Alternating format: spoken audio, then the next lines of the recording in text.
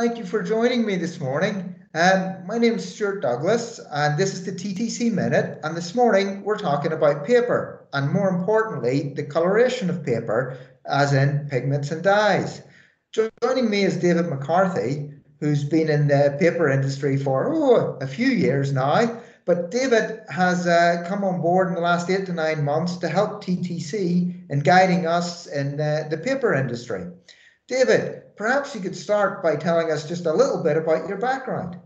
Yeah, my background is really colour chemistry and colour physics.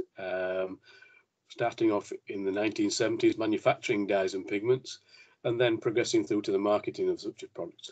And then after that, I developed into the paper industry with the application of both pigments and dyes in mass and coating applications, also in the tinting and the full shade application of pigments into the paper industry.